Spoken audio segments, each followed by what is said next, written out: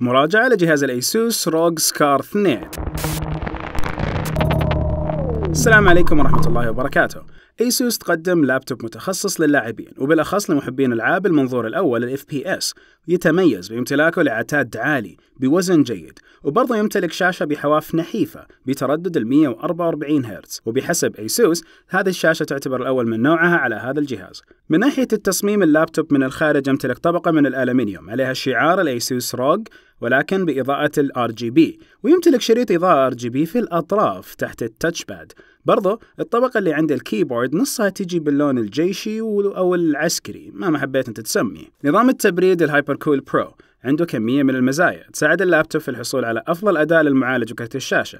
النظام يجي بطبقة تبريد إضافية تساعد في نشر الحرارة إلى الخارج، بالإضافة لمروحتين 12 فولت بأداء عالي تسحب الهواء لداخل اللابتوب عشان تضمن لك درجة حرارة مناسبة لأداء سلس. برضو المروحتين تعتبر أسرع ب20% من مراوح ال5 فولت العادية، والنتيجة تعطي تدفق أكبر للهواء بنسبة 42%.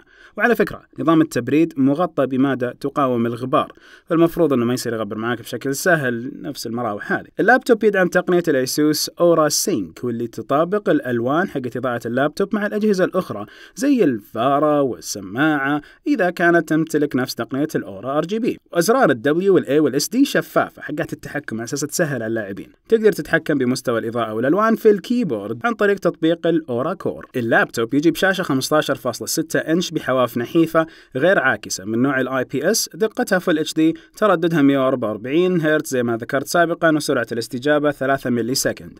المعالج في اللابتوب هو ال i7 8750H سداسي الأنوية، ويعطي 12 خيط، تردده 2.2 جيجا هرتز، ويصل إلى 4.1 جيجا هرتز من خلال تقنية التيربو بوست. كرت الشاشة انفيديا GTX 1070 بذاكرة 8 جيجا بايت من نوع ال GDDR5، ويدعم الواقع الافتراضي. الذاكرة العشوائية 16 جيجا بايت DDR4 تردد 2666 ميجا هرتز، والسعة التخزينية 256 جيجا بايت SSD، وأيضا 1 تيرا بايت SSHD. اللابتوب يمتلك أنتنة ثنائي، ويزيد مدى اتصال الواي فاي بنسبة 30% حسب كلامهم، وبرضو الواي فاي من نوع الويف 2 هو 802.11 AC ويف 2، وسرعته تصل إلى 1.7 جيجا بايت في الثانية، ويدعم البلوتوث 5.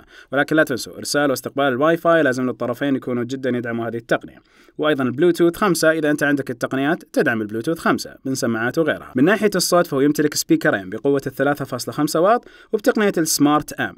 اللابتوب يمتلك منفذ USB Type C ومنفذين USB 3.1 الجيل الأول ومنفذ إيثرنت. برضو يمتلك HDMI 2.0 ومنفذ الميني ديسبلاي بورت 1.2 ومنفذ للسماعة والميكروفون ومنفذ USB 3.1 الجيل الثاني، ويدعم برضو منفذ ال SD كارد. وش في ما حطوا في هذا اللابتوب؟ البطارية تعطيك 4 إلى 6 ساعات وتعتمد على الاستخدام. وطبعا حتقول الوقت قليل، ولكن في العادة اللاعبين لما ياخذوا لابتوب زي كذا في العادة حيعرفوا انهم حيعتمدوا على نفس كيبل الكهرباء على اساس يستخدموه بكامل قوته، والاستخدام خارج الكيبل ومنظومة الكهرباء حيكون محدود نوعا ما. اللابتوب سعره 8999 ريال، أي تقريبا 2398 دولار. أهم الإيجابيات الشاشة اللي بحواف نحيفة وبتردد 144 هرتز. العتاد أيضا يعتبر جدا ممتاز لمحبين الألعاب.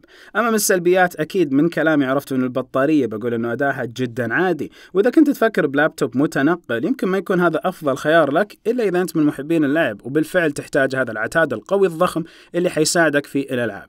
أما مسألة الجرافيكس وما الجرافيكس، هل هذا أفضل لابتوب؟ الكودا كورز ما حيكونوا شيء جدا عالي هنا، فهنا انت بيلك تشوف البرنامج اللي انت حتستخدمه هل هذه الخصائص اللي في اللابتوب بتساعد ولا لا، وانت قيم. ولا تنسوا انه استثمار جدا عالي في هذا النوع من الأجهزة.